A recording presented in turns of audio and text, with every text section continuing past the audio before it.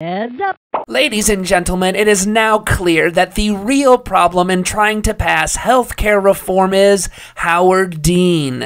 Wait, the White House refuses to attack or pressure Joe Lieberman or Ben Nelson, those who are blocking actual reform, but you will attack Howard Dean, who isn't even a member of Congress and who's actually fighting for real reform? Well, what do you want me to say? That the real problem is President Obama's lack of leadership and unwillingness to fight for real reform? Well, the White House seems to have no problem going after progressives who are actually fighting for you. That's true, and when you look at it that way, maybe this crappy, compromised bill is what President Obama wanted all along. How's that for change you can believe in, huh?